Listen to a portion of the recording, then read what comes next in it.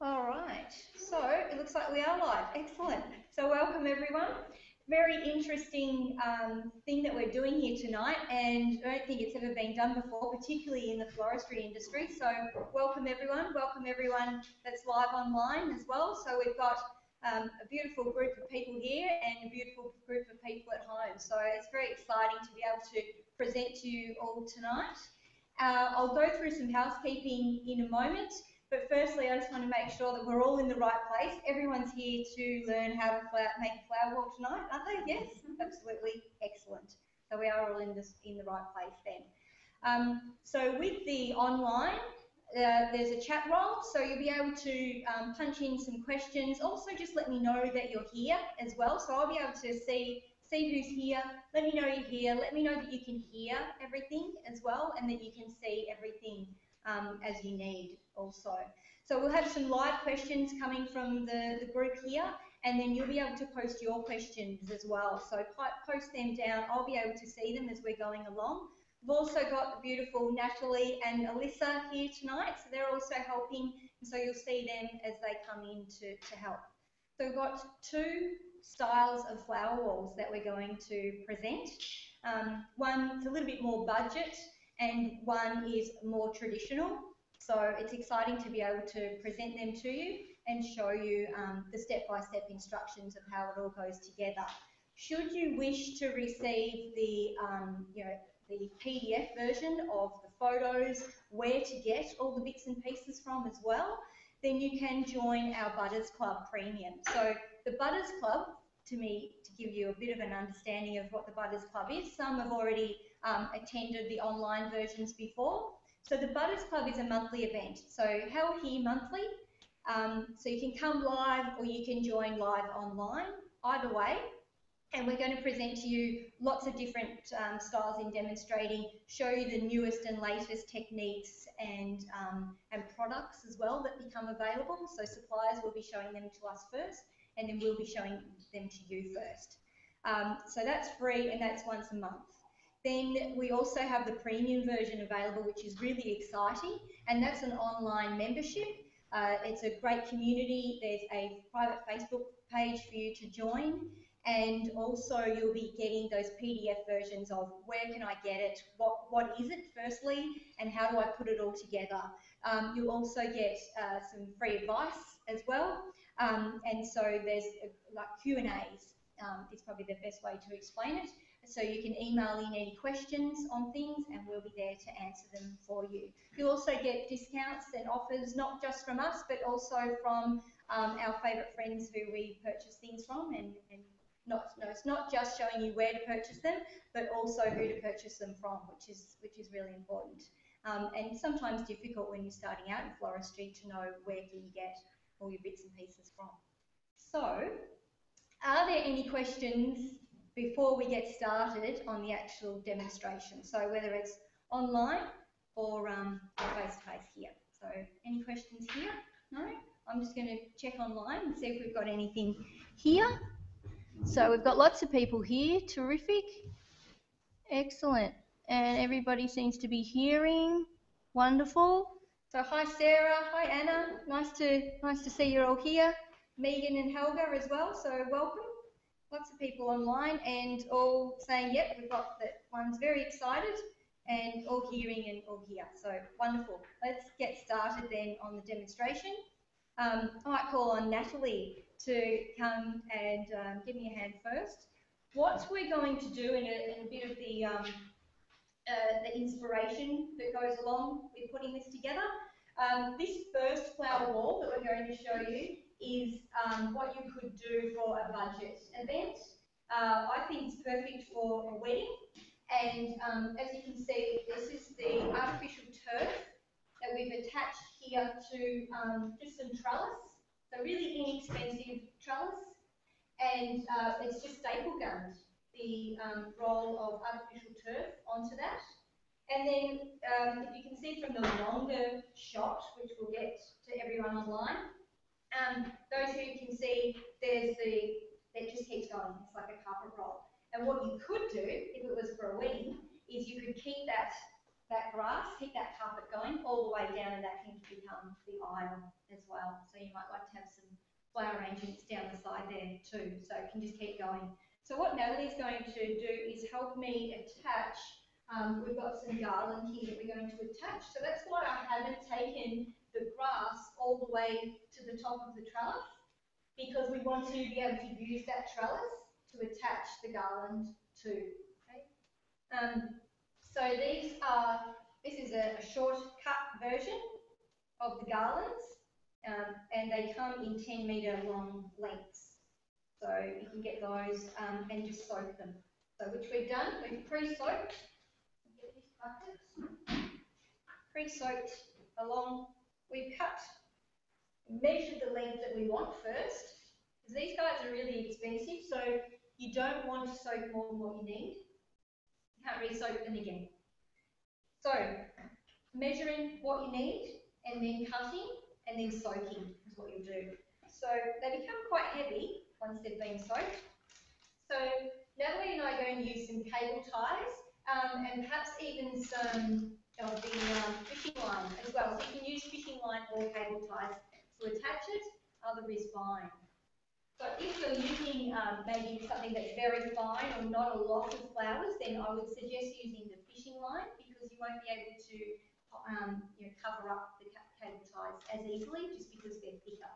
So for tonight we're going to use the cable ties. So it is good to have a friend to help.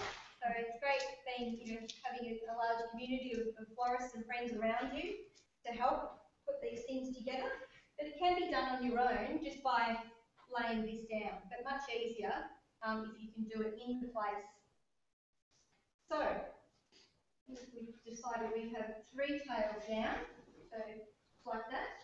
We'll hold it in its place, and then we'll pop the cable ties and attach them that one. Thank you. So if this is for an event where you can't do it on site, so you would need to make the arrangement first. So you can actually put all the flowers into these garlands, pre-soaked, just laying it on a flat bench and working on it. And then when you get to the venue, you would attach it, just like this. Okay, so we want to make sure it's nice and secure, so we're going to run the cable ties between each log.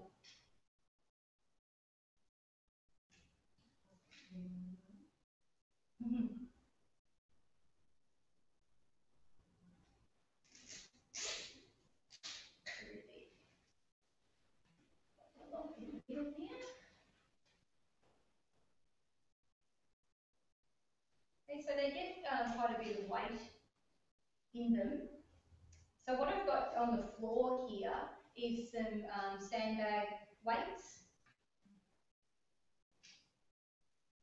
So you could, if you, let's say it was a garden wedding and you didn't have any way, you didn't have spikes at the bottom to be able to dig it into the ground, or perhaps it's going to be a really windy day and you're not even going to trust that the spikes might be enough to hold it into the ground. These sandbag weights can be really handy to have on deck. And you can cover them up by putting a pot plant or a flower arrangement in front of them. So you could have them on either side. Thanks, Natalie.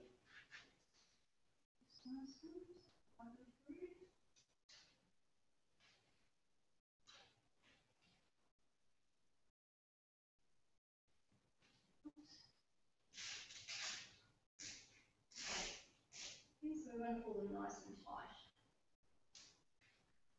And then we can go through it again and cut these off. So they're probably a little bit hard to see for those of you online, but the tails are sticking out there. Okay, so we cut them off at the end.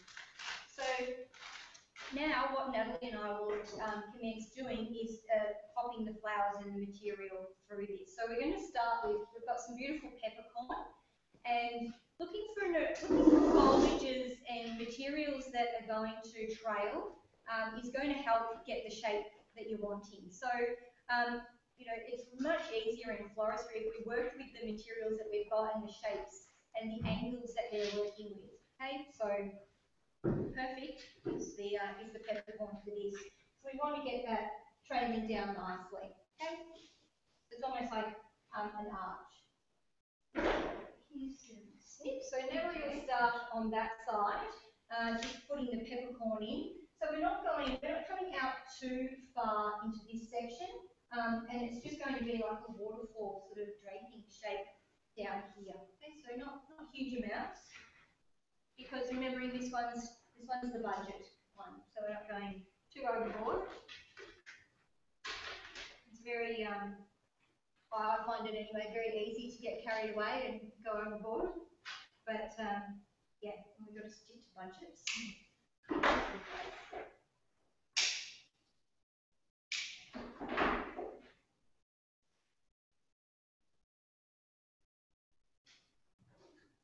Okay, so it doesn't matter terribly much where you start.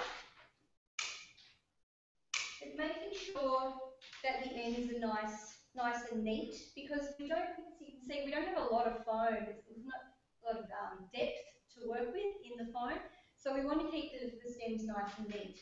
So any rough bits off the edge, we just need to trim. So we need keeping it clean.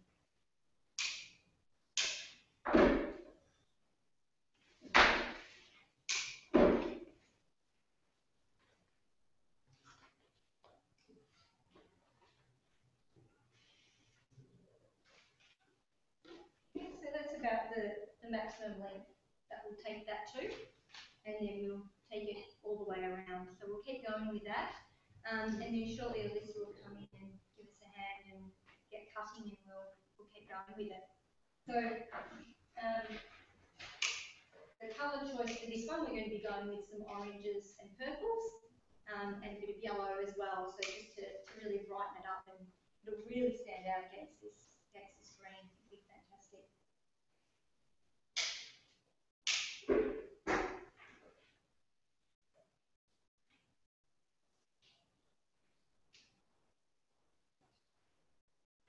Okay, so we're not going with groupings in this design. It's just nice and evenly distributed all the way through.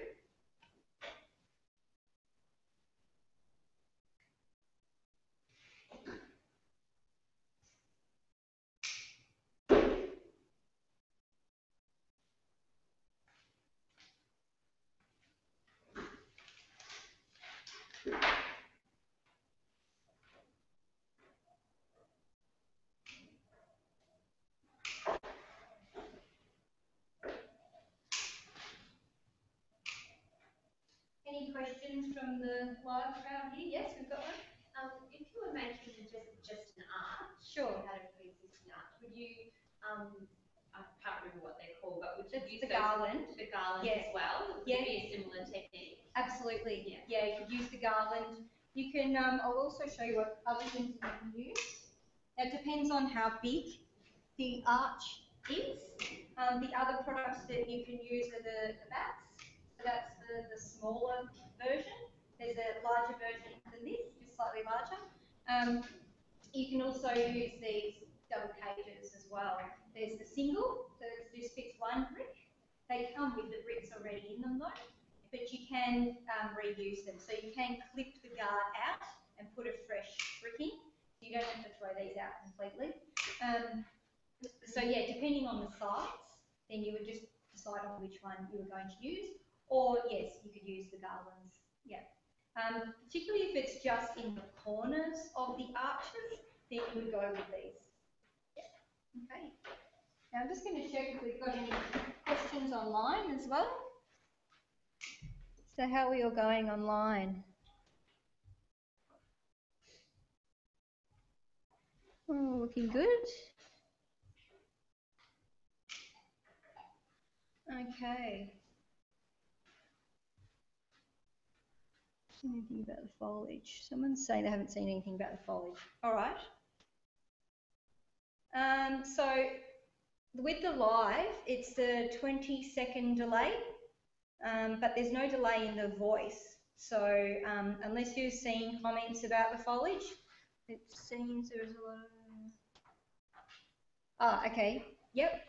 So there's questions about the wastage. in attaching the foam garland. So, Anne-Marie, Gabby, sorry. Gabby, it seems like there's a lot of waste. Is there any recyclable options for the flower brick? So the flower foam, I assume that that's what you're talking about, Gabby. So the flower foams, there are some products now becoming available in the States, and they're made out of, it's like a soil material, but it's still not quite right. So it's not complete and it's not ready, but it is very exciting though, because I can't wait to be able to use something other than the floral foam. It's been fantastic and great for our industry, but it's not great for our environment, unfortunately. So yeah, so good question, Gabby. It is coming. It's on its way, but until it's quite right and ready, then we can't use it, and it's getting it to Australia as well. But we're on it. It's getting there. All right. So Anne-Marie also just missed attaching the foam garland. So, so Anne-Marie, what we did with the foam garland was that we used cable ties to attach it through the top of the trellis. So hopefully you'll get to see that. Or yeah, if you join the Butters Club, then you'll get to see a replay of it, and also get the PDF versions of it as well. All right, so that's coming along nicely. That's a good amount of the peppercorn to start with. And now we'll start getting some flowers in as well. So this is the exciting and most fun part. So we're going to start off with the orange roses and the trachelium. So, thank you. Like that. So the purple trachelium, gorgeous flower, absolutely stunning. And it comes in the white as well. Okay, so spelling it, it's Trachelium. Hopefully, if someone online sees it differently, then they can correct it. But I'm pretty sure that's right. Okay. So yeah, it's a really pretty fluffy flower. Just gorgeous. So I might hand one of those around to the people here, Natalie, to have a good look at it up close. Because as I said, yeah, it's not always available. It's not readily available. They're quite pretty.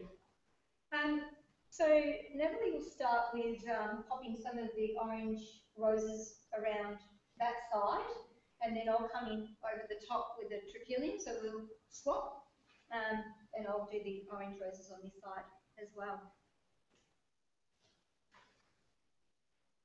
And so we're coming in quite short as well. We don't need to go in really deep.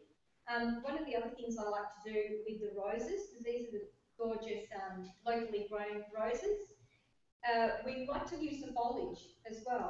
So you can cut it just like that. So cut the stem out, and then you've still got the foliage there to use. And again, that gets cut nice and short. You want the foliage to be even shorter than the blooms. Okay. And then the bloom can go in over the top. So it still looks quite natural when you use the rose foliage and then the bloom on top of it, rather than having it sort of interspersed all throughout. So it looks funny to see rose foliage in there, not the bloom. So we want to do it that way. If, however, the foliage isn't of good quality, every now and then, it might be damaged, then we won't use it. Okay? No point.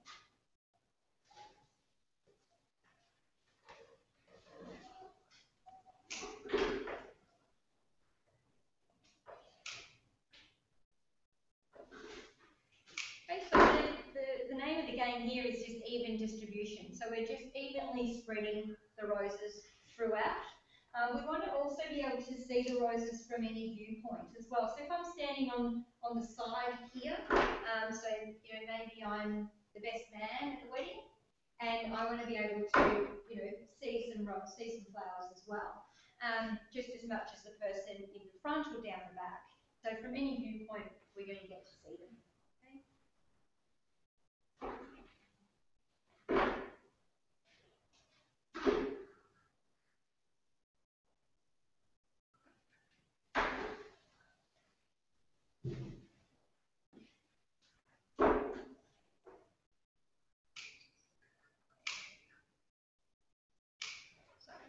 another question here.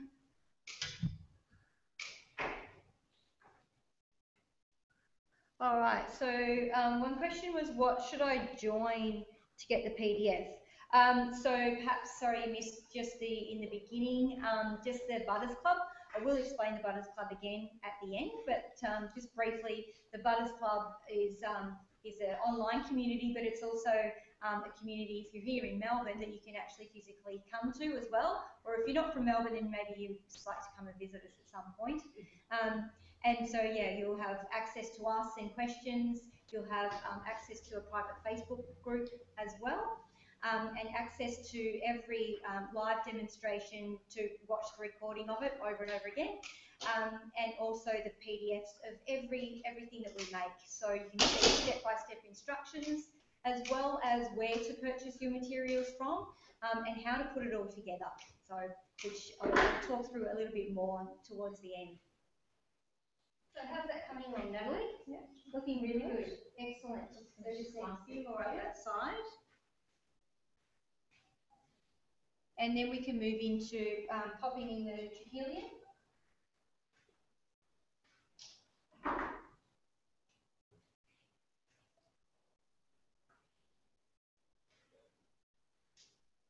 Okay, and that colour is just going to add so much to it. It's going to be fantastic.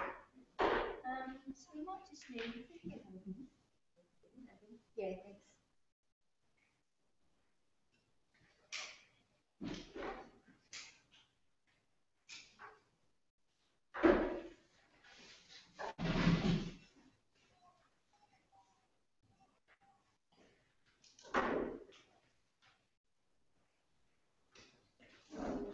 Thank you. And then, if you want to keep going with the trachelium, take the trachelium all the way through. And yeah.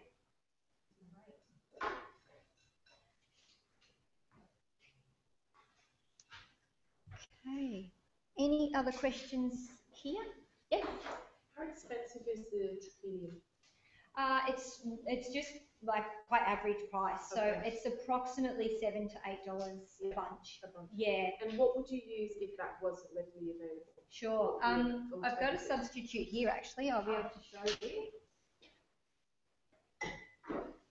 So substitutions, like that's a really good topic to talk about. I would suggest for this, I would use the purple lithianthus. It's similar in size and it's similar in colour.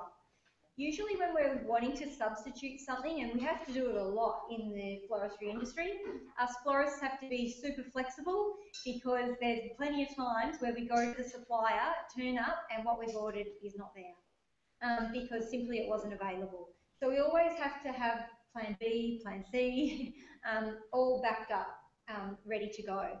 And so using colour and using size and using shape, which are the elements of principles, the elements of design, I beg your pardon. So using those is a really good way of discovering, okay, what is going to work for this? Is it the size that I'm after that I really need to replace? Because maybe you're doing something that's a particular size and you need to fill those spots. So you need something of similar size then. Perhaps it's something that that is a particular colour, and your client or yourself or whoever it might be has to have that colour, and that's right for that emotion and that occasion. Then you would be choosing something of similar colour to substitute it with. The other is the shape as well. So the shape of something can be really important. Again, depends on the design. So for this design, if we had a long flower like a snapdragon or a delphinium, that just wouldn't really work as well. You could do it, but it wouldn't be as good. So those three elements, there's 5 elements of design. Those 3 in particular for me are the top ones of what am I going to substitute for. So how are we going? Looking very good. Excellent. So next we've got to put in gorgeous dahlias. They're absolutely stunning. We'll get those. And I'm just using orange.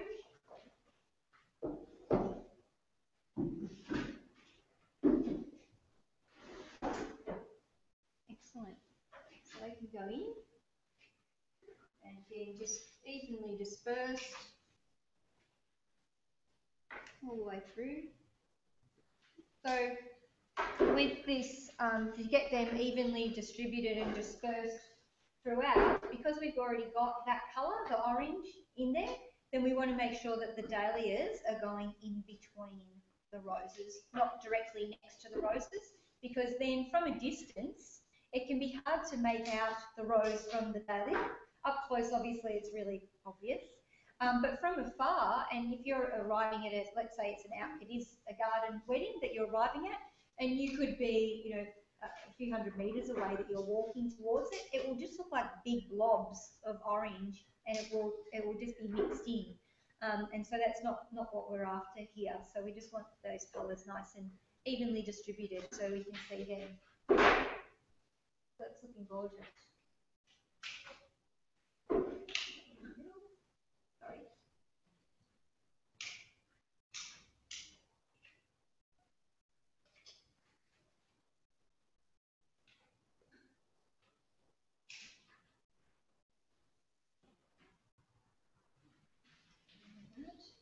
So working with the garlands, they do have that netting on them. So I'll just show you that again. That netting on the garland. So it's quite a tight net. And so you want to make sure that those stems are definitely going through the net and through into that foam. Just like then I was trying to get that dahlia through and it was getting stuck on the netting. So I had to move it and make sure it's going in between the net and straight into the foam so that it is actually in the foam and drinking. Okay. So the flowers are going to drink out of these, you know, for quite a few days, but they need to be kept wet. So if you were going to make this, let's say again for a wedding, then you would definitely be fully soaking it the day before, but wetting it again on the day of the wedding. Okay. Again, it does depend on the temperature. If it's a really hot, you know, 40-degree day, then you want to be getting there pretty much last minute and getting it up in place and wetting it as well. So just using a little spray bottle to get in and wet that foam as well.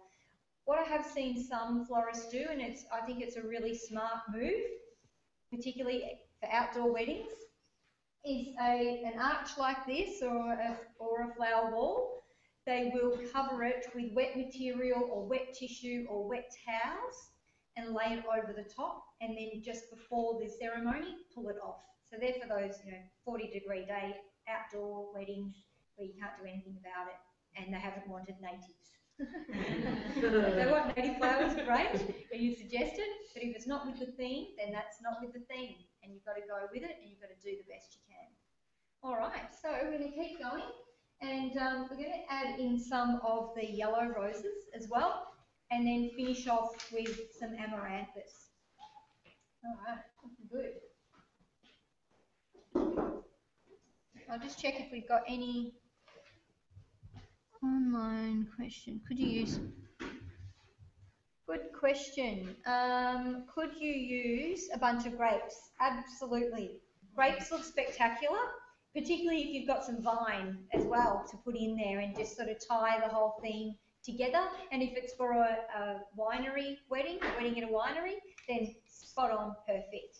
Then I would suggest to also then bring that into the table centerpieces as well. Grapes, bunches of grapes look gorgeous in table centerpieces, particularly if they're the style that's very grouped and quite low lying sort of table centerpieces. That can look fantastic. So yes, most definitely go with grapes. Good question. Thank you. Does the weight cause an issue on something like that with grapes? Does the what, sorry? Weight. The weight cause an issue? I'd be wiring them in. Okay. Yeah, so great question. Thank you. Yeah, so if you are using grapes, you would need to wire the bunch of grapes in. Yes, good one. All right. Excellent. So the yellow gives it a completely different dimension now and really lightens it up. It's looking good. I'll get the amaranthus.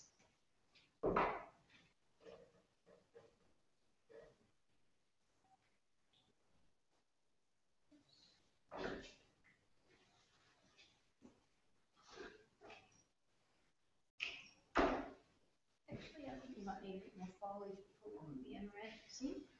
Just a bit of hardy berries for this section, or even more.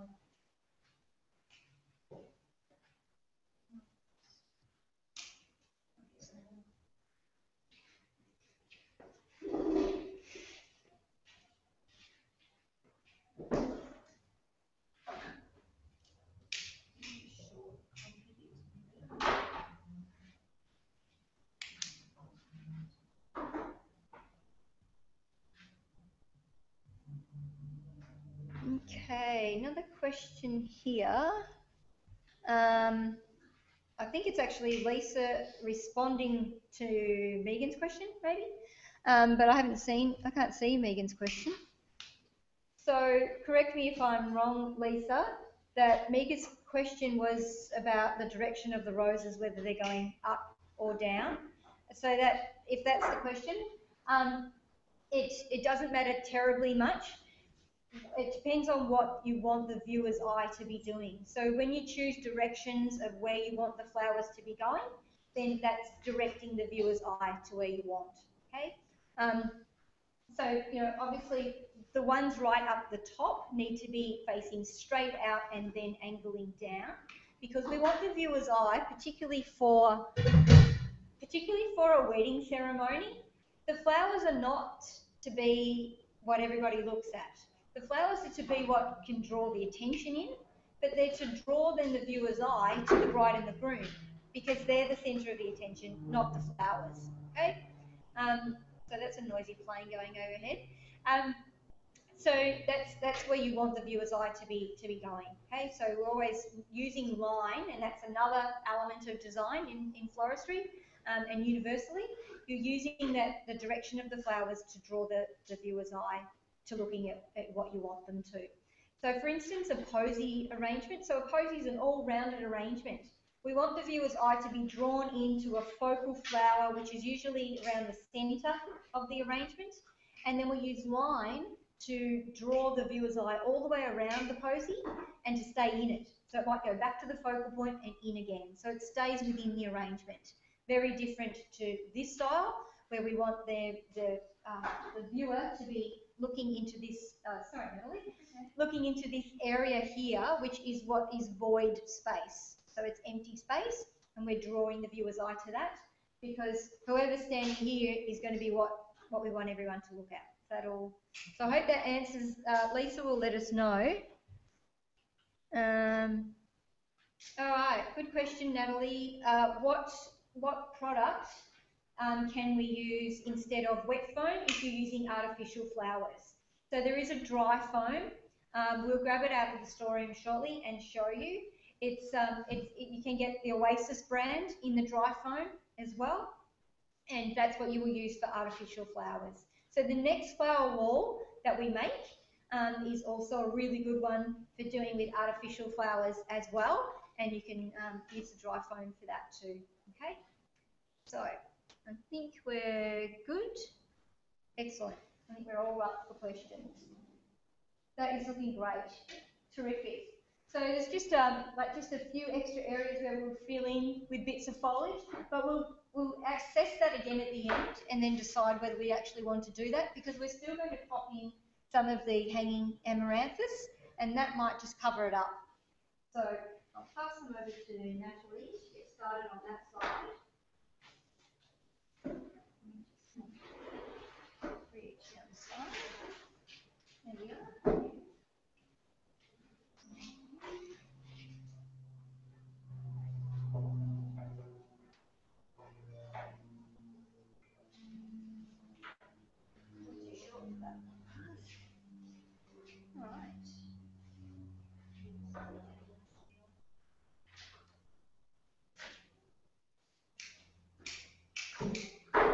Okay, so in the centre here, I want to keep it quite short. We don't want it coming down too far, even though it might be too long.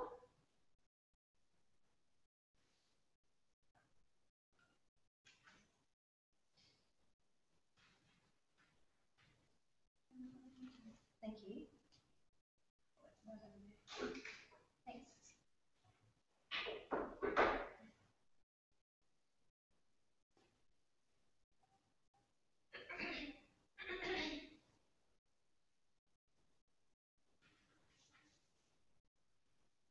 Excellent. That's looking really good. So we're just going to pop in a few more bits of amaranthus, and then we'll complete that one. We'll finish that one. So close up, there's still little bits of oasis there that we'll cover up. But for the purpose of moving on tonight and getting into the next one, we'll keep it moving. So the girls will just pop in a few extras, and we'll bring over the next arrangement. Do one piece.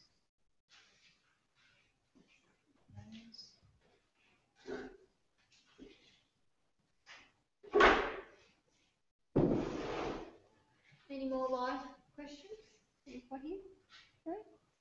You mentioned that this was more of a budget setup. Do you have a rough estimate of what you end up spending on something like this? I'll be posting that in the PDF with everything. It'll be priced completely. Yeah, which is really good because it takes away a lot of the effort. Sometimes in putting together things, the pricing of them can take a long time. It's very necessary to do, however, so make sure you're always pricing your work accordingly and make sure that you're putting your own time and effort in there as well, because there's a lot of effort in sourcing products and putting the pre-planning. A lot of people forget how important that is to price in the pre-planning of things. It's not just about what you have to do on the day or even the day before. The lead up and the sourcing of products can take quite a lot of time and effort. So really important that you factor that in. So yeah, the where to and the how much is all going to be available for you. So no problem. Have we got any other questions here? Yes, so that's right. Amaranthus is the last foliage that we're popping in here. So the amaranthus, we're using the green, but it does come in that beautiful burgundy colour as well. It's like a really rich, almost plum type colour, and it's always available at this time of year. So usually if you're visiting the Melbourne International Flower and Garden Show, you'll see heaps and heaps of amaranthus. However, this year there wasn't that much, which I was quite surprised, but yeah, usually you'll see lots and lots of it. So that's looking fantastic. Excellent, wonderful.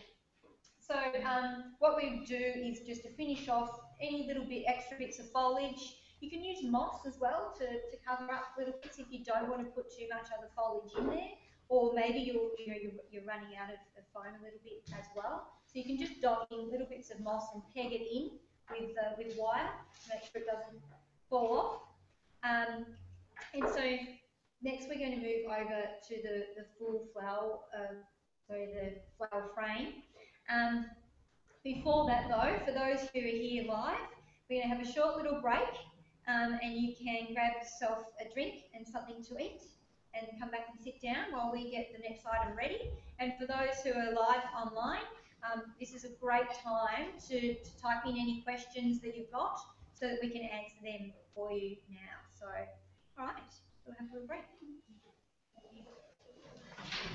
So, we just need to leave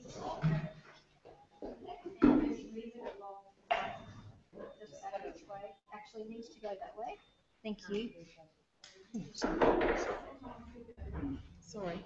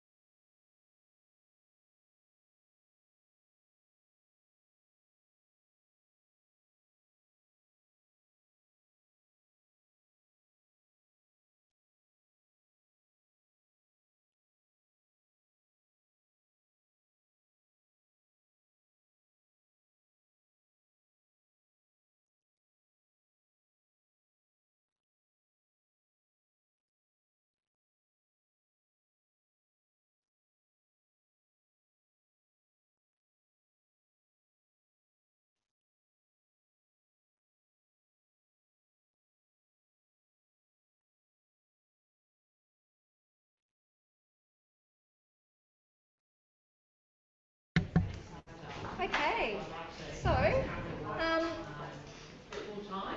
we'll get a seat now and get something to, a chair with your drink and something to eat, and I'll get seated. Terrific. So, okay,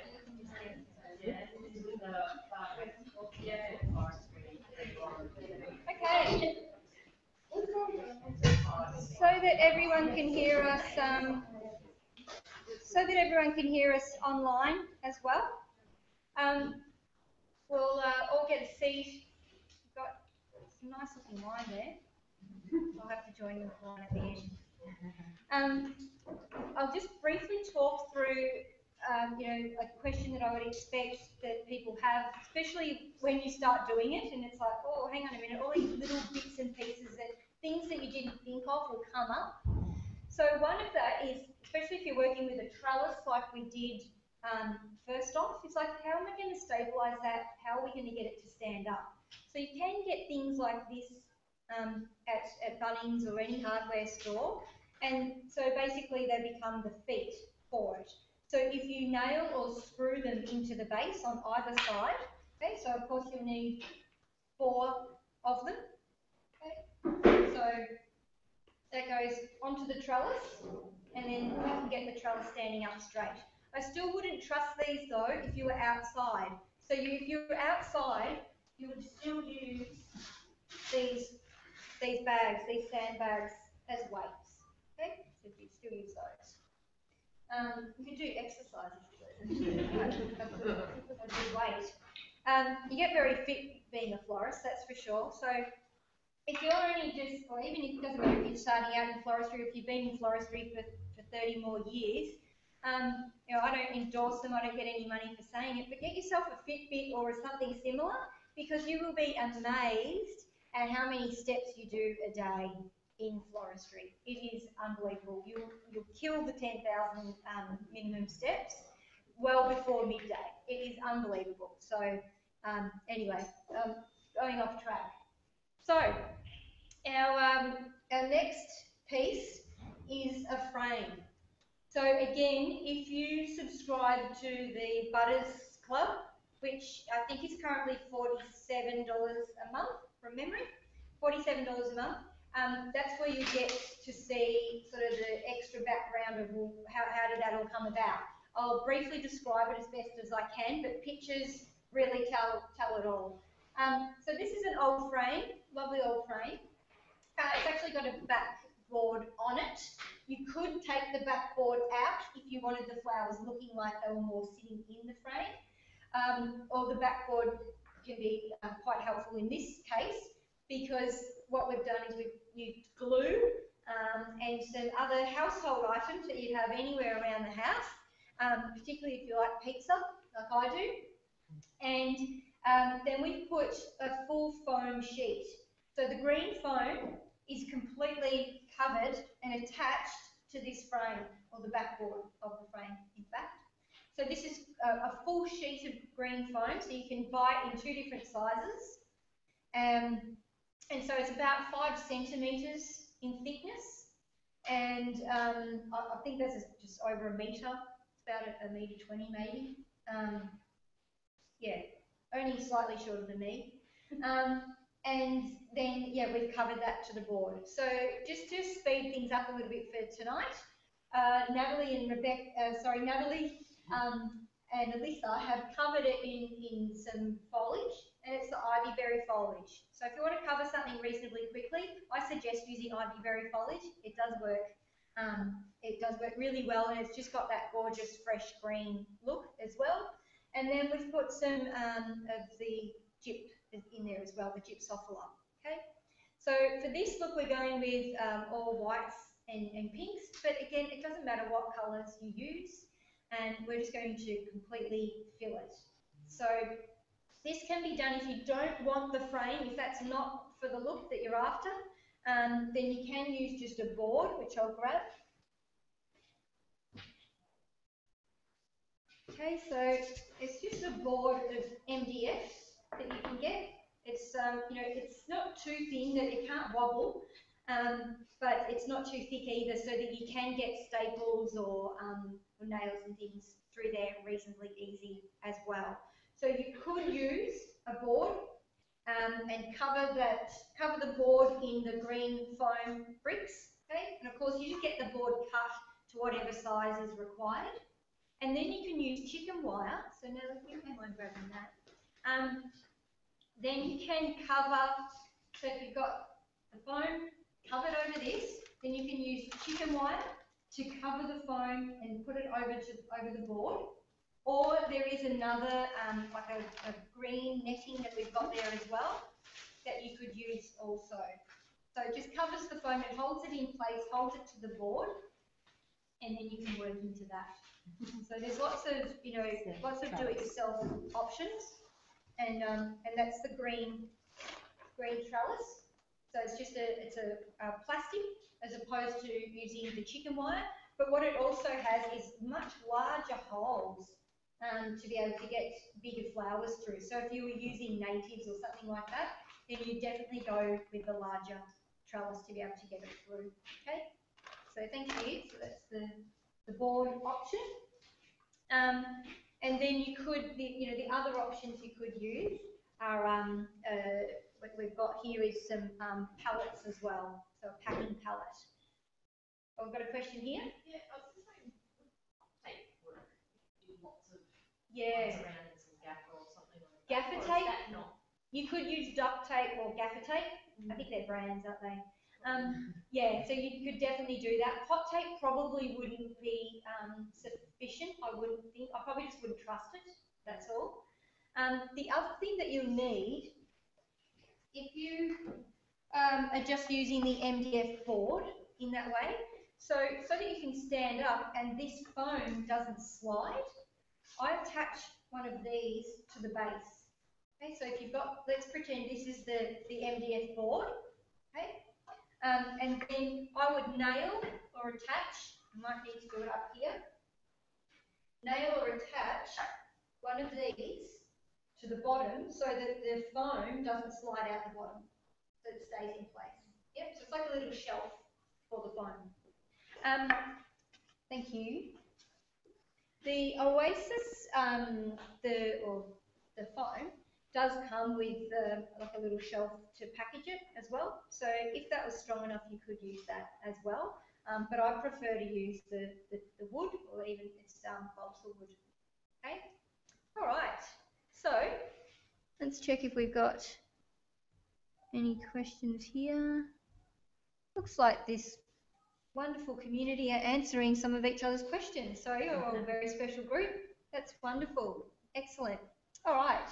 So let's get the pink roses and the hydrangea. So the hydrangea is what we're going to go in with first. So hydrangea, if you're wanting it as a base, then obviously you need to put it in first. However, it is quite a delicate flower, so if you really want it to be, the star of the show, then you'd be looking to put it in last. Okay, so when you're choosing, okay, what order am I putting the flowers in? We usually go with the most delicate flowers going last. That's usually the rule of thumb. However, some construction requires us to put other flowers in first, depending on what the base is. Okay. All right. So we're going to start with the hydrangea. The scissors must be on that side, aren't they? No, I've got a pair. Sorry. Okay. So again, we're working with even distribution. It would be just as gorgeous and really beautiful to do groupings through this as well. I have seen that people can do messages as well. So it might be that you'll do, an I and a heart and a U. Make that out of perhaps the roses. If you've got a vibrant colour in the roses, you might have a message there, or it might be, I love you, Mum, or whatever your message is, or the person's message is that you're making it for. So that is an option. Tonight we're using even distribution again, and popping it all throughout. So we haven't completely soaked this big piece of foam. We've sprayed it. So if it's just for a 1 day only and it's not 40 degrees, then you don't need to completely soak the foam. but on those other odd occasions, then you would need to soak it. Okay.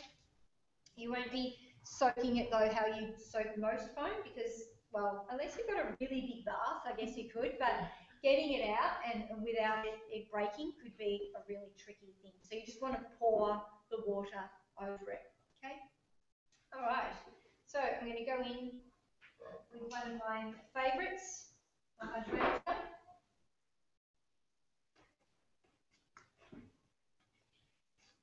Okay, and I want to keep it in nice and short as well. We're not coming out too far. So that flower there will depict how far we come out. Nothing's going further than that.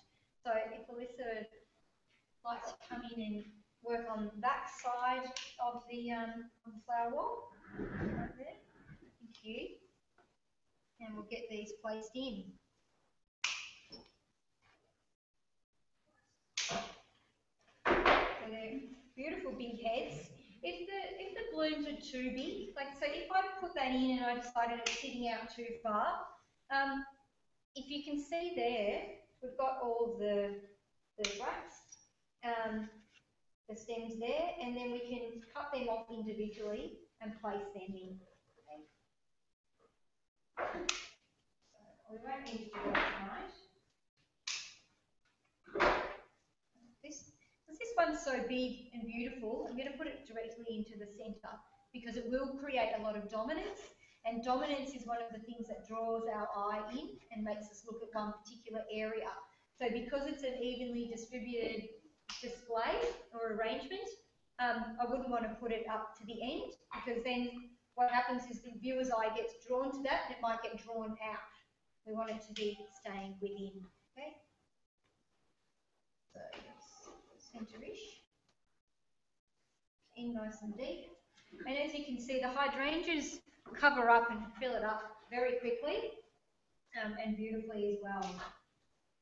Questions here as we're going along? No? I'll just check in a moment that if we've got any online.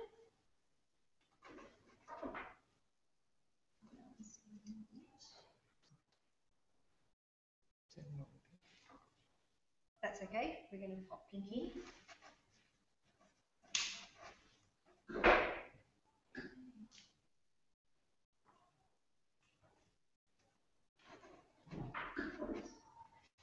So this frame is standing on an easel for those at home that can't see it. It's on an easel.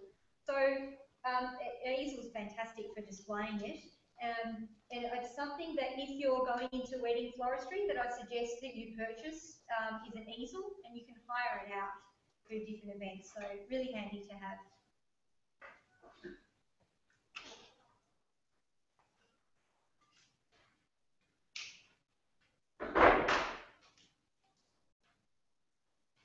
So how's the food and wine? All good? Fabulous, thank you. Excellent.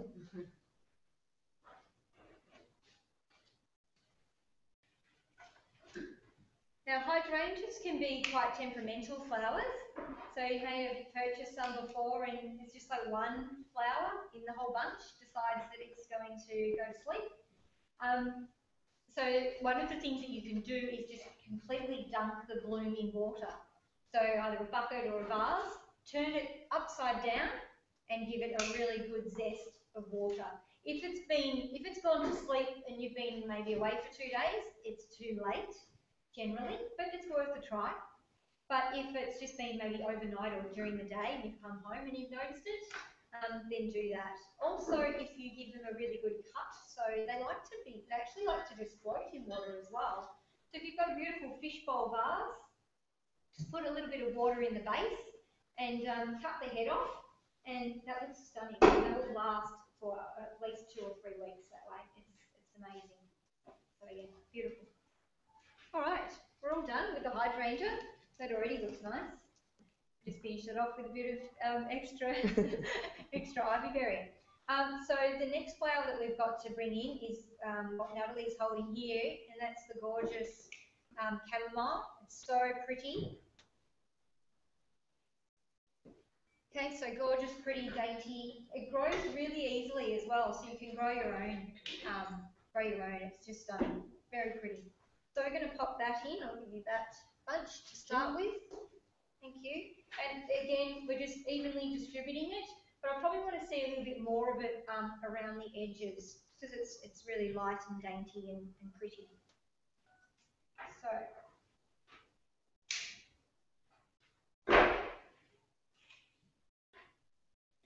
Check if there's anything online. Question. Okay, great question, Megan, thank you. When we spray the foam, so spraying the foam is just with a water spray bottle, which Natalie might be able to find for us.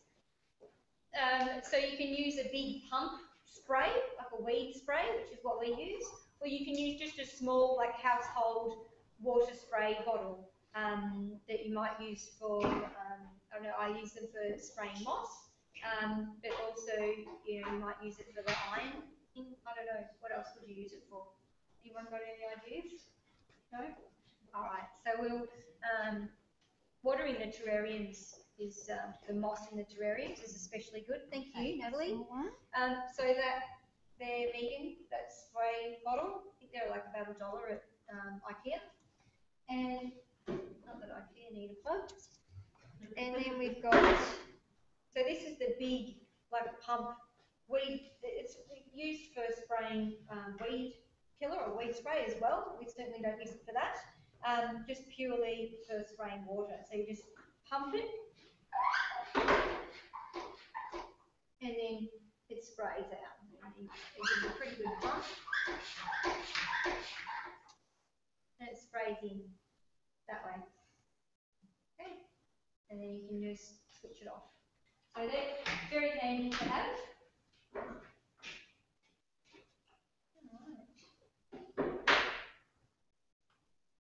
And then, Natalie, kindly start trimming some of the rose heads, the pinks.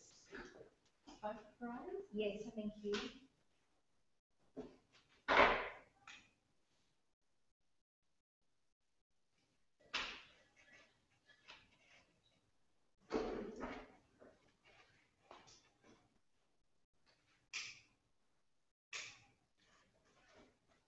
Chamomile and sunflower to use, something like this? They've got a nice good, yeah, they've got a reasonably good stem, but what they're not good at is longevity. So they're not long lasting. So like, for instance, that one I'm just going to toss out. So yeah, not the longest of lasting, the flowers, but so pretty.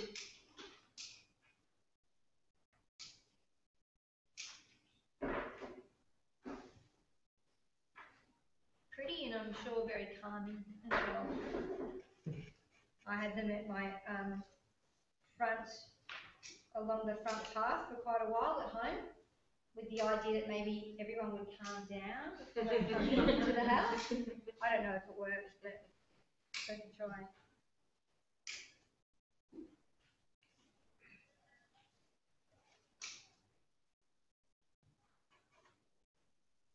But they certainly feel good, as all flowers do. They definitely know how to make us feel good, not just in their visual beauty, but it's also the what you can't see as well. So it's that invisible beauty that they carry, which is their energy, that makes us all feel so wonderful.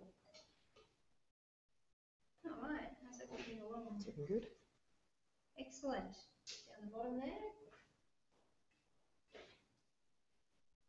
Right, so we'll start getting these roses in. Thank you.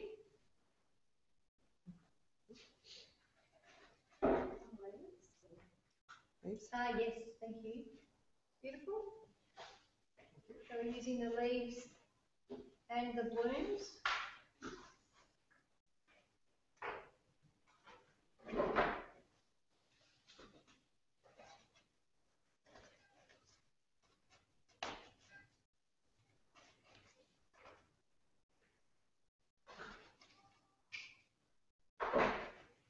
Okay, any questions here as we're going along? Yes?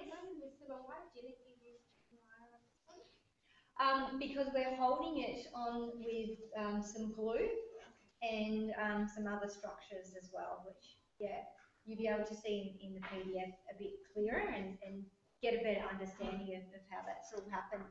Thank you. I've got some, thank you.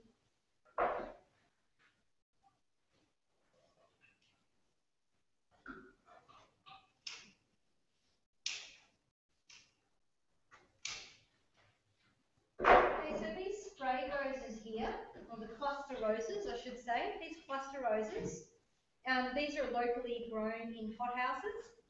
Now, because they've got multiple stems on them like that, if I was just to poke that in, it wouldn't actually go into the foam far enough, and so it would be sticking out, which would look really odd. So the beauty of the cluster roses is that you can just cut the heads off individually. So they're nice and strong, these stems. They're not weak, so they're strong enough that they'll be able to go into the foam on their own, which is really good. So just evenly distribute them through.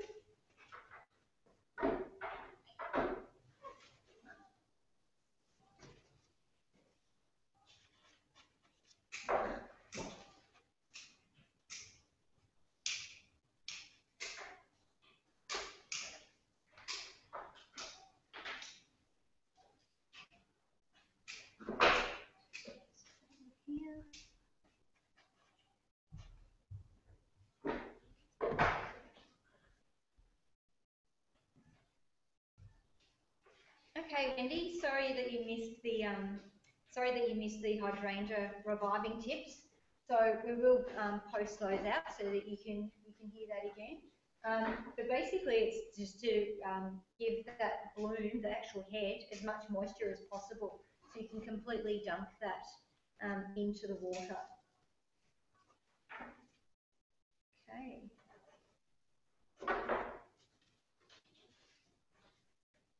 So it's really starting to come together now.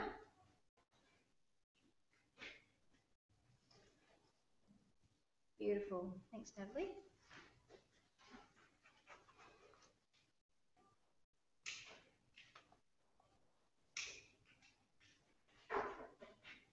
Okay, so it's a matter of evenly distributing and, you know, having a good eye and a good stand back as well. So you need to get right back and have a good look at it from all angles to make sure that you're evenly distributing and that there's no areas where you're missing one particular colour, size or shape. Again, looking at those elements. Question here. Because you were saying that it's ideal to evenly distribute them, but with these cluster roses, would they be okay to sort of like substring? You could, absolutely, yeah. That's a really good point. So I could make little groupings within, because what happens with that is that it's still then, it still creates a lot of dominance for that flower. So yeah, that's a really good point. You absolutely can do that. Definitely, yes.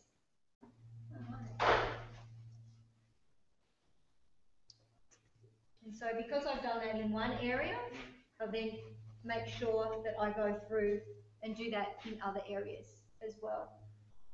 So, thank you. And then we've got two more stems here.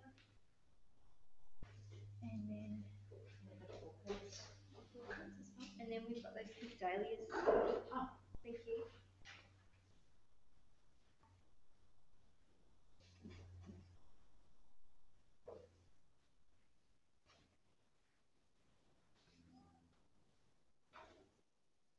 So you're not working from biggest to smallest or smallest to biggest or anything like that? No. You can. Generally, I like to work with one flower variety at a time. So some florists, and it works that way for them, it just doesn't work that way for me, is that they might work on a section at a time and just move their way through. Like they might start at the bottom and move up, start at the top and move down. They might start in the centre and move out. I prefer to work with one flower variety at a time and work that all the way through, and then start with the next variety and work that all the way through. It just works good for me. You've got to play around with it and see what works best for you, because it's different for everyone. So that's where that practice is really important, because you'll get to understanding what works for you and your style as well. Okay. Will those other roses that usually open up fully, or those remain the same? The rule of thumb with blooms is that if you can see colour in the bud, it's going to continue to open. However, there's a few variables that come into play. For instance, it has to have sunlight and it has to have water. So here there's not a great water source. If this foam was completely soaked, then yes, and it was going out and it was getting enough daylight, then yes. But if it was for an evening function and we made it that day, then the likelihood is no. Yeah. But it is something that you need to anticipate if you're making something ahead of time. So if you're making something, the day before, 2 days before, and you're working with lilies or something that's going to really open up and change, it's going to change the look of the arrangement afterwards, then you have to anticipate that and keep that in mind. Tulips are a really good example if you're putting them into bouquets because they keep growing when they're in water. And so it looks horrible to see a wedding bouquet that was made 1 or 2 days prior, and then the bride is carrying it down the aisle, and the tulips are sitting up here, and all the other gorgeous flowers are sitting down here. So anticipation of what's going to happen next is something that we have to think of in floristry and flower arranging. Okay. So we've got the beautiful dahlias as well. We're going to pop them through. These are such a stunning, gorgeous colour, and they're going to add quite a lot to this arrangement. So what they do is a couple of things. They add great dominance to the display. They give it a bit of wow, but also this gorgeous peachy colour works beautifully with these roses. But what we also have, the benefit is that this yellow centre in some of them then also brings out the gorgeous caramel as well. So picking your flowers and hand picking when possible is fantastic so that you can get this. Sometimes when you're ordering over the phone or online, you don't get to see the variations in colours that flowers offer us and give us. So getting into the market, getting into the wholesalers, for those who are lucky enough to have direct contact with growers as well, then that's fantastic.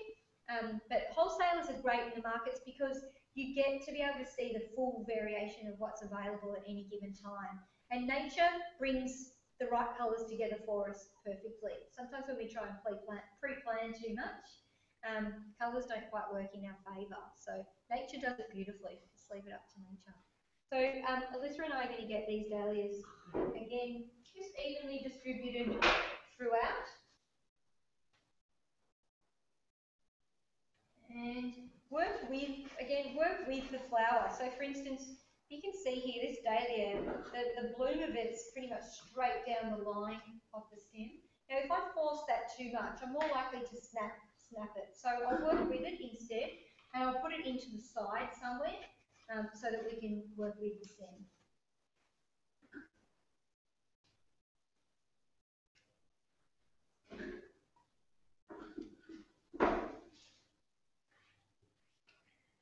Now we haven't got a lot of them, so we want to be careful with the distribution of them.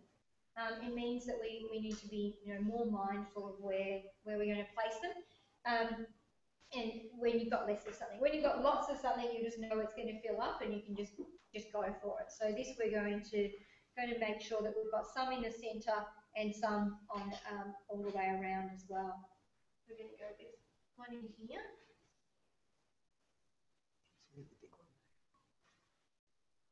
One big one, so we want to get that quite centralised.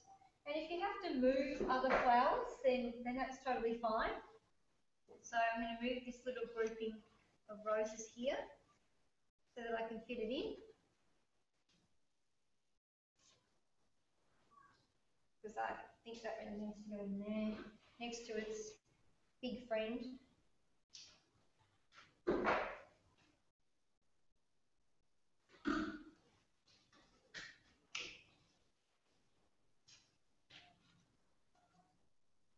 Too close.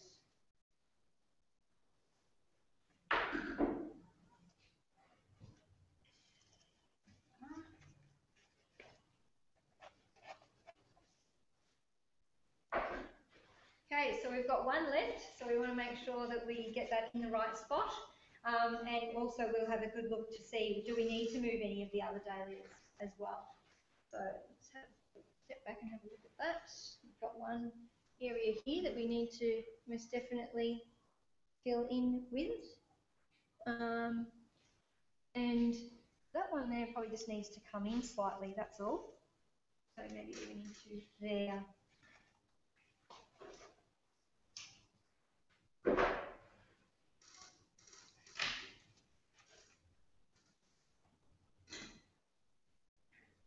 Okay, so another tip is if you're, usually these things are going to be photographed at some point. So if you're not sure on placement of things, take a photograph of it. And sometimes just viewing it on a screen is actually easier to be able to see. And at least you know then in the photographs it's going to look great as well. Okay, so we'll just fill that in a little bit more. We've got some more gyp that we'll fill in with. And we've got some gorgeous orchids as well, which will pop in, and they're going to change the face of it again. So it already looks great and lush and gorgeous as it is, but again, I find it hard to stop, so we can always keep going. Thank you.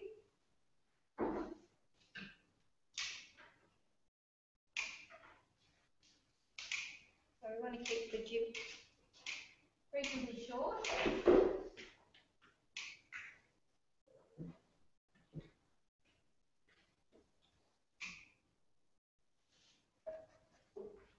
So that helps to fill in really nicely any little spots there. So it looks like we've got a question.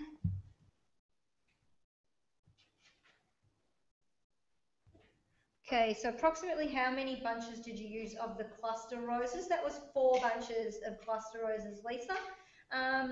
And Megan, why are we adding dahlias as the last flower when they have the largest head? Very good. So great question. And it comes back to that rule of delicate flowers last. So the dahlias are so delicate and fragile. So that's why they're going in last. And we've made sure that we have room and places for them.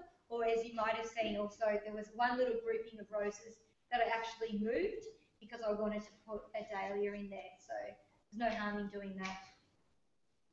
So we're nearly finished here, nearly wrapping up. Before we put in the orchids. So those who are here, you're able to take photos as you have been.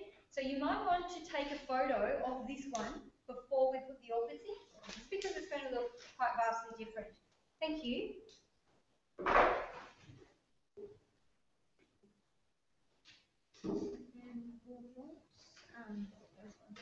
Thanks.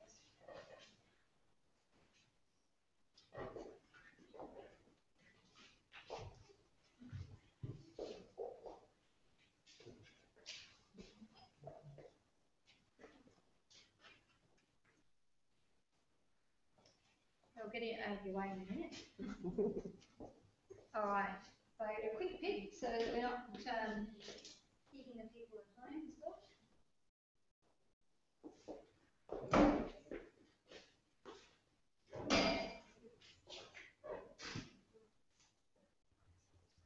Okay, sorry. And and so that would be fully completed with a little bit more foliage as well. So we would put more of the ivy berry in to finish that off, okay? But that's sort of the boring finer details that you don't really need to see here tonight. So we're going to pop in some of these orchids. Now you can put them in using these water bars, so they're a little bit long for this purpose. However, I'm going to angle some of them in, and I'll show you how to do that. But these are fantastic because the orchids, any of the orchids, particularly the Phalaenopsis as well, if you're putting them in single blooms, and these are the Cymbidium orchids, they much prefer to be in water than in foam. Okay, they won't do well at all. So you can get these, they're in 2 different sizes. The longer stick, they've got the really long sticks as well, so you can use those, or the shorter ones. So we're going to, again, evenly distribute these, but if you wanted to go with grouping, then you can definitely do that as well. So I'll angle this in so that I can show you how to insert that way. So it just goes straight down through the foam, and it sits out facing us. So The orchid has a very obvious face to it. It's either looking at you or it's got its back to you. And all flowers actually do. They're either facing you or they've got their backs. The roses and carnations are a little bit trickier to tell which is their front and back, but you can, most definitely. So the rule of thumb, or again, the job of a florist and a flower arranger is to make sure that whoever's looking at the arrangement, that the face of the flower is looking at them. Okay? So, a few more in. Probably get them all through that way.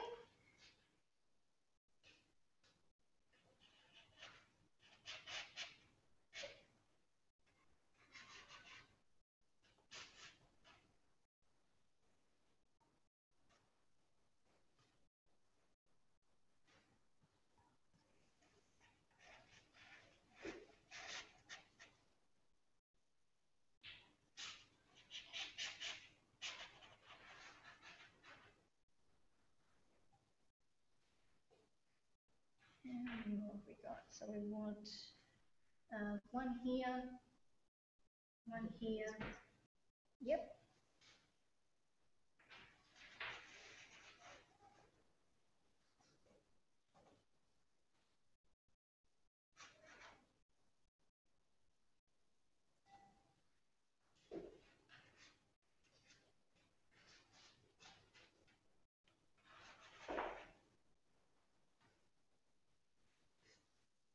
Right. Okay, one through the top. Yeah, we want one there. And we could put one through the top and then pop another one into the centre as well. Okay, great. So, thank you.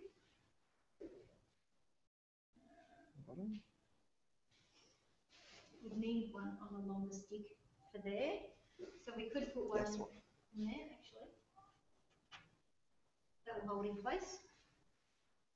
Terrific. So that finishes off the flower wall. As I said, we will finish off with a little bit more foliage. But that's it. So I hope it's been valuable information for you.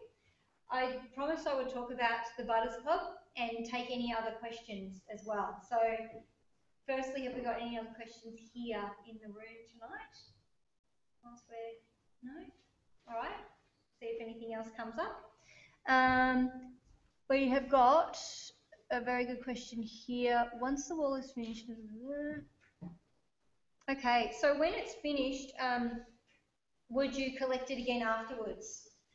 So again, that's a discussion that you would need to have with, between yourself and the client, because they might want to take it home. It's totally up to them, and so you need to discuss that with them and work that out. But certainly, yes, it's not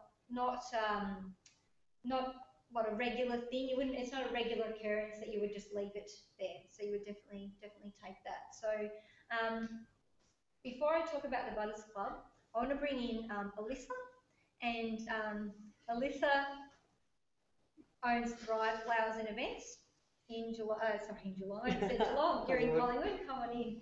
And Alyssa has made some absolutely amazing, stunning flower walls. So I suggest checking out her blog and website as well. So it's thriveflowers.com.au. Yep. So worth checking them out. I know some of the students here actually who have been lucky enough through our intern program to work with Alyssa and learn from Alyssa and her team. So yeah, very talented group. They recently did a very large scale flower wall for Joliet. Yep. Yes. So how many hours did that take to make, and how many people did it take to put it all together? There was 3 of us. It had to be set up by 8 o'clock in the morning, so we're at Chadstone Shopping Centre, so we had to get there at 4 a.m. Rachel was part of that, so there was 3 of us. I think it took 3 hours for 3 of us, which was a good time. We had to do it quite quickly, so we're under the pump a bit. And it was 2.5 metres long by 2 metres tall. Yeah, so wow. It's actually so quite that's a big. good size. Yeah. Very good. Wow. And so there was a lot of foliage, like beautiful foliage in that.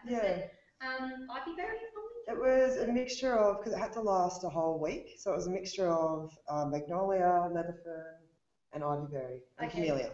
Oh, right, Yeah. so a nice mix of Yeah, foliage, so we had a big a base of foliage, and then we had a cluster of roses. So Jalique's a hand cream company, so we had a big like 2 metre tall Jalique hand cream coming off the flower wall, and we had to make it look like the flowers were coming in and then down through out the tube at the bottom. So it was clustered basically. It was all garden roses, David Austin's. It looks stunning. Yeah, it was pretty amazing. Beautiful. Yeah. Yeah. It's on our Facebook and Instagram. How did you erect that? So we've actually got a freestanding flower wall that we've made that clicks together in a few different parts. Jalique had to build a frame right around it so that you couldn't see the back of it because it was seen from all sides. And so it's just made out of plywood and pine basically. And we used a lot of these bats. We just build them on in places in the foliage. We had lots of long pieces of foliage and short pieces as well. So the long pieces would cover the distance of, because there's probably only about eight bats that we used, but it was such a big space. So we had long foliage coming across this way rather than out. Beautiful. Yeah, that's really it nice. looks stunning. Yeah, terrific. Thank you. Okay. We'll just check if anyone online's got any questions. Okay. So so this would be a great question for Alyssa to help answer as well. So when you're constructing the flower wall, so can you bring your own buckets and flowers in and do it on site? So sometimes you absolutely have to do it that way. It's at times the only way. Yeah. And We had to true do that. to that, Yeah. that job, right? Yeah, we had to do it all on site because our van won't, you need a massive van to be able to fit a 2.5 metre long wall. So we had to construct it on site, put it all together, pretty much build it, and then attach the bats. We made sure everything was soaked, and we took buckets and buckets of flowers and did it all on site. So it creates a lot of mess as well. There was a lot of water, so we had to make sure that we had lots of towels and a tarp. And because once you've got, because it was fresh roses, they had to last a while, so everything had to be fully soaked. So once you put in all the foliage and the roses, all the water comes out somewhere. So you've got to make sure you're prepared for that, which we were. We had about 10 towels and rugs and everything. Because you've got to keep in mind your own safety and the safety of the team that are around you as well. So even though here you can see there's a bit of mess made, even though we're working into bins, there's still bits and pieces that fly around and can get pretty messy. So all right, thanks Alyssa. Thank you. Great, thank you. So the Butters Club, I promised I would tell you about it. I think it's going to be an amazing community that's reasonably new and starting. So you'll be coming in as founders. This is our 3rd Butters Club. So that's really exciting in itself that we're just getting started, but the community is really starting to build, which is wonderful. And it's really going to be a place where you can come in, you can share your ideas, you can ask questions. Because it can be pretty lonely being a florist on your own sometimes. You need to be able to share those ideas and of course get those questions answered as well. So it's a perfect forum for doing that, but also get the questions answered from myself and professionals like Alyssa and Natalie and the rest of the team at Bloom College as well. So we're all here to answer those questions for you and of course see what's most up to date and latest.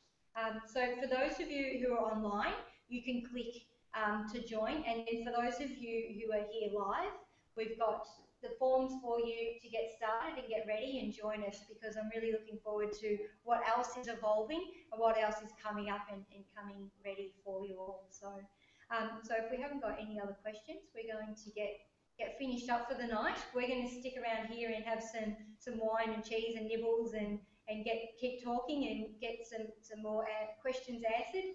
But for all of you online at home, thanks for joining us. It's been a blast, and look forward to seeing you next time. Take care.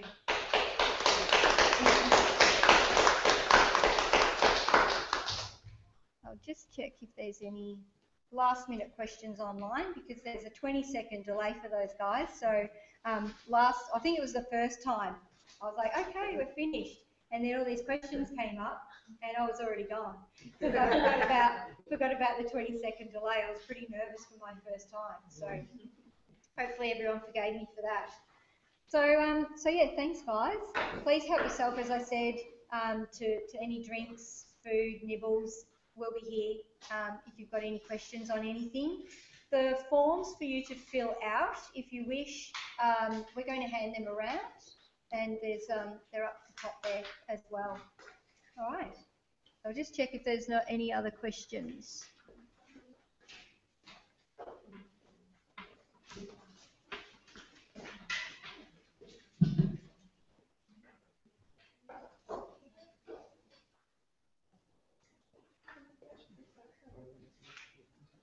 They come? Oh.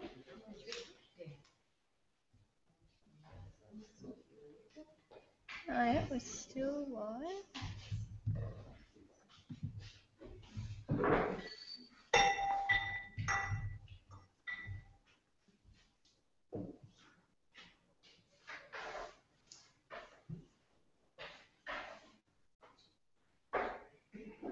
Okay, so yeah, a couple of last questions. So how long is the founder's price? We're hoping as long as possible.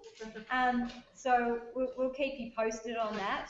But yeah, it certainly is for now, and at least into the next week. But what happens with the founder's price is that it stays at that price. So if you come in at the $47 a month, then it stays at $47 a month for as long as you want to be involved. So if you decide 3 months down the track you don't want to do it anymore, that's fine. But then you decide you want to come back in, then if the price has changed, then it's changed. But if you come in at the $47 a month and then you stay in for 6 months or 12 months or however long you want, then it stays at that $47 a month. So hopefully we'll be able to, keep it at that price for as long as possible or forever. But that's what it is right now. So. I hope that helps to answer that question. So thanks, Wendy, for that question. And yeah, so non-Australians, absolutely, you are most welcome. It is a global community, and what's going to be really exciting about that is that we're going to love to hear whatever tips, advice, and also questions that you might have, and vice versa. So it's going to be a great way of sharing information globally as well. So. Thank you, Lisa. So I think that might be it. All good. All right. So we'll finish online now.